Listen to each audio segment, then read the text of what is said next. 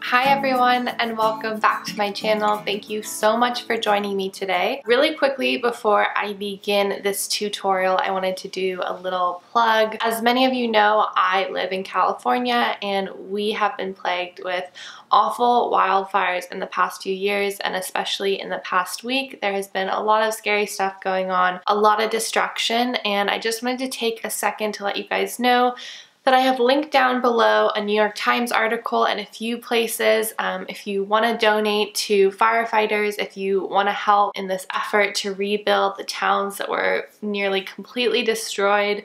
Go check out that article down below. I will remind you again at the end of the video. Even $1 can make a huge difference, and I think over and over again I've read that yes, it's wonderful to donate supplies if you can, but it's also wonderful to donate money, especially to accredited organizations, and I think this New York Times article will help you decide which ones to actually donate to, because I know it can be tricky to figure that out. So yeah, go check out that article, and then I've linked down below all of the places that they recommend in case you just want to make a quick jump and choose one of those. Of course, thank you in advance for all your donations. I'm so lucky that my family and myself are far out of harm's way. Our town was not affected at all, but we did have very smoky days, and the fact that we're so far from the fires and we felt the smoke and it's felt like nighttime at 3 o'clock because of the smoke, it's just been a really humbling experience, and my heart goes out to everyone who's been affected by this fire. And yeah, let's just all keep everyone in our prayers and our thoughts, and thank you so much in advance for considering a donation. Okay, now that that's all over, I'm very excited for today's video. I asked you guys whether you wanted to see a review or a makeup tutorial. Overwhelmingly, it was a makeup tutorial, and this is one that I'm very excited about, so thank you to everyone who suggested it. I got a few suggestions for it, and I knew that I wanted to do this one when people suggested it, and it is a glass skin tutorial. So if you're not familiar with this trend, it is a Korean beauty trend that has sort of made its way into mainstream. Very briefly, the whole idea behind it is just gorgeous, luminous, almost like wet glass looking skin. So it's a lot about the skin. It's not supposed to look heavy at all. It's supposed to be very natural. It's just supposed to be luminous. And those two things, natural and luminous, you guys, if you've been watching my channel for a while, you know that's right up my alley. So I'm sure that it makes a lot of sense of why I was excited to do this video. I'm definitely someone who likes to add a lot of dewiness to my skin, and I like my skin to look very natural. So I'm excited to be showing you guys this trend, but using all non-toxic products. I will link down below an article about the glass skin trend in case you want some more information about it. But because I know this is going to be a long video for me, makeup tutorials always are,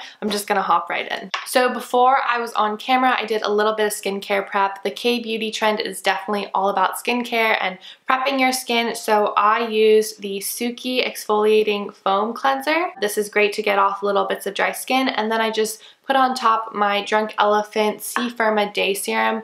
Really enjoying this product. I'll talk more about it. I know a few of you wanted to see a review on Drunk Elephant products. I'm still testing them all out, but I will let you know as soon as I'm done. This is definitely one that I will be repurchasing though, just a little spoiler alert. Now you can spend more time on your skin if you want to, although I am gonna do like the cheating way and just use products to make my skin look good. I know a lot of people will use a jade roller, give yourself a little facial massage, and that's wonderful if you have time. If you don't, just continue watching. So the first thing I'm gonna actually do is go in with a tiny bit of highlighter in just some of the high point areas that I really want to appear dewy and wet. So I'm using this Venus Organics Diamond Glow Skin Illuminator in First Christmas. This was my favorite out of the colors that I received. So I'm just putting this, as you can see, it's very highlighty. So I'm just putting this on my cheekbones, and I'm sort of doing a broad sweep of it because we're going to put foundation over the top, but I do want to start getting that highlight going. I kind of feel like if you have great skin and you want to achieve the glass skin look, then literally this is the only product you need. You can see it's super highlighting. And I'm just placing that, like I said, on the tops of my cheekbones. I am going to put a tiny bit on the bridge of my nose. A little goes a long way with this product, so just use it sparingly. A little bit on my chin, and then right in the center. So you can see I'm starting to get that glow going on. Now because this is all about natural looking healthy skin, I'm going to be using a high coverage foundation, but I'm going to be mixing it with an oil product to make it a little bit thinner and a little bit more natural. And so those two products are both from Gressa. I'm going to be using the Gressa Nourish Purifying Oil and mixing that with my Gressa Minimalist Corrective Serum Foundation. Now I have it in the shade 1.5. It is a little bit light for me. I still haven't quite figured out what shade I am, but I'm going to be using it anyway. And I think I'm going to do about a half a drop of each product in the back of my hand. And I'm going to use a brush to mix them together. So as you can see, I just have the tiniest little dot. This foundation is super pigmented. So I'm doing equal parts oil and foundation. I'm going to take the brush that I find works very well with Gressa, and I'm just going to mix those two together and start in the center of my face. And really concentrate it in the areas where I need coverage, and then thin it out in the areas that I don't need coverage. So for me, I'm really concentrating it around like this area, and then it'll probably go onto my cheeks.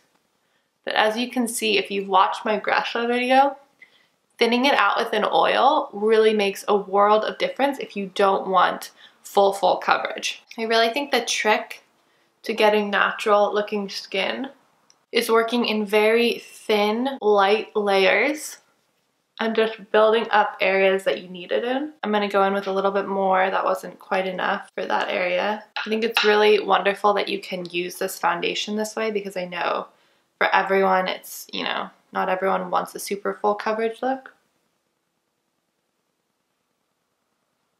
I'm putting it, like I said, in the areas that I really need coverage. I'm a little bit spotty right now because I just had my period, so great time to do a natural looking makeup, huh? And now I'm just really thinning it out. Once I get to the outside, I'm buffing it in. Now because this is a little bit light for me, I am going to be taking it underneath my jawline and just down onto my neck. Like I said, this is all about really luminous skin, and I really like this trend. I think it's about just like showing off, you know, natural skin and how pretty that can look. I'm gonna go over my eye area with this because I do get some dark pigmentation sort of in the inner corners of my eye, and I want to make sure everything's very luminous. So you can still see we have that highlight going on underneath that we started with, and that's why we actually put down the highlight first. But this is really just mainly about good blending. Okay, I'm just gonna brush my eyebrows out of the way.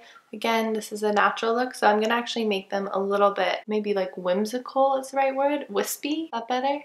I'm gonna just be brushing them out and then just sort of taming them back down. Usually I would have it like a very strong shape, but I want it a little bit looser because this is supposed to be very natural looking. You can see I have like some spikiness going on up here, and that's okay. Now I'm gonna go in with concealer. I'm gonna conceal under my eyes. I'm using the Hint Beauty Duo Concealer.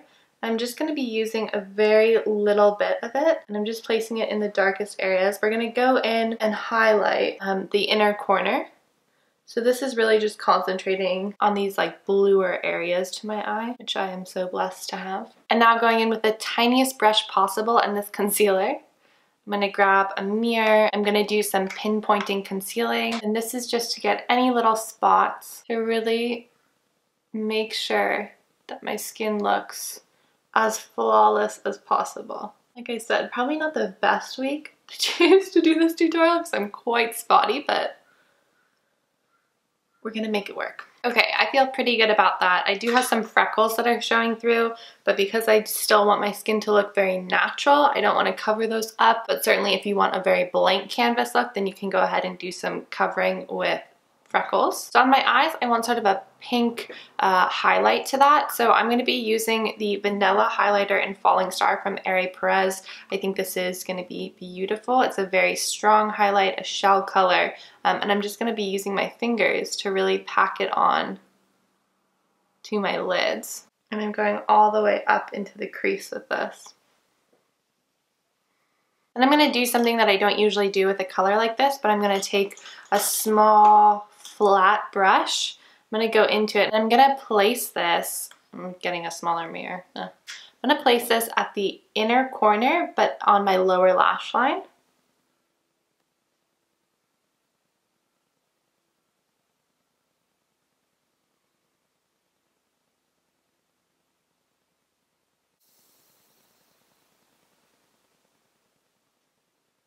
And then of course I'm going to pack this onto the very inner corner and really make my eyes very luminous. But again, this is still very natural, so it is like a shock of highlight, but you don't want anything too sparkly that's gonna look fake.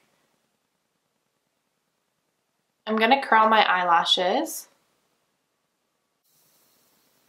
I'm gonna apply mascara, but I'm gonna make sure that it's not too clumpy, so I might have to run through it with like a clean mascara wand or something like that.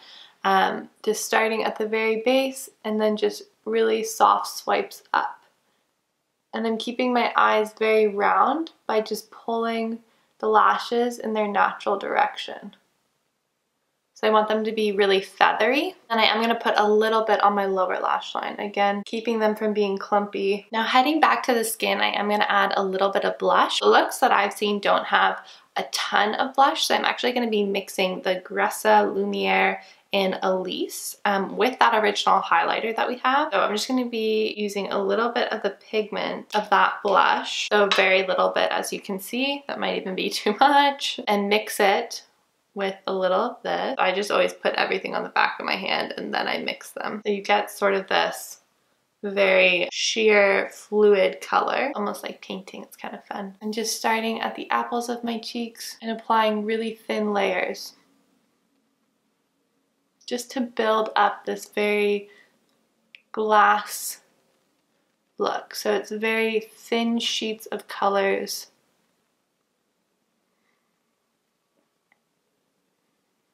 that almost look like your skin is transparent. Can you see all that glow? It's like ultra glass skin. So I'm really starting with one finger, applying it, and then going in with a cleaner finger and blurring out the edges before adding any more.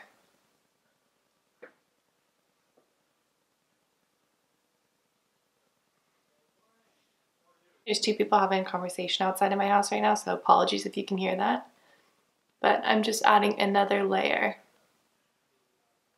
to get a little bit more of a flush. I realize that this look isn't going to be for everyone, but you know, you can tone it down and not do quite as much as I'm doing, or you can do this full-blown glass skin look.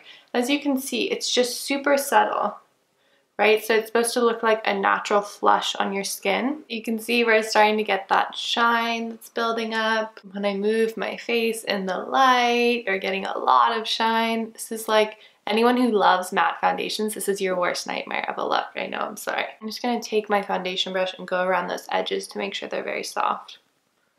And everything's blended. Okay, as if we weren't highlighted enough, we are gonna go in with that highlighter one more time, just the pure highlighter, and apply it to the high points of our face, underneath our brow bone, just in the nice C. I don't know if you guys remember when all of those like full face and highlighter videos were really popular, but I feel like this is like that video, but trying to bring it back down to something that's actually wearable. Again, just going on the very tops and up on my brow bone. So as you can see, we spent pretty much the entire video on our skin, and really all that I have left is my lips. I'm going in with a pink color. I'm just going to concentrate in the center of my lip and then use my fingers to kind of blur it out. This is Rose Water from Kosas. I'm just going over it with that mix that I had made for my cheeks. I still have some. So I'm just going over it a little because this is not like a glossy lipstick. It's very matte. Or not very matte, but it's matte. And because I think that's a little too frosty, I'm actually going to go over it with a gloss. And I'm going to concentrate the gloss again at the center and onto my Cupid's bow. Alright guys, and there you have the finished glass skin tutorial. As you can see, it doesn't look like I have anything super heavy on my skin. It just looks like I have the most hydrated skin in the entire universe. You also just get this sort of flawless complexion appearance. It's a very youthful look, and I think it's a fun look.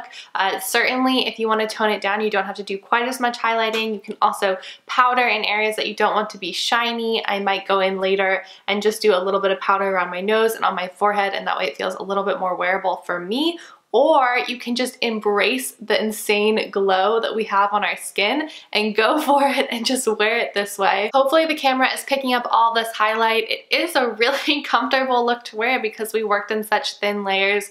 As always, all the products will be listed down below. I hope you guys enjoyed this video. Make sure to leave me suggestions for any other makeup tutorials you have. I got a lot of requests for this look, and I got a lot of requests for like, do a look that other people in the beauty industry have done before, but do it with all non-toxic products. So I'm so happy to continue doing that. If you guys have a look that you've seen on a conventional YouTube channel and you want to see it here, just let me know. I will try my best. But yeah, I feel like I'm sort of having one of those like best skin day evers right now, which is a great feeling. As I mentioned in the beginning of this video, I will have donation links for the California fires down below. Hope you guys take a chance to check them out or just share them around if you know anyone who's interested in donating. The New York Times article, you can just copy and paste the link and send it out in an email.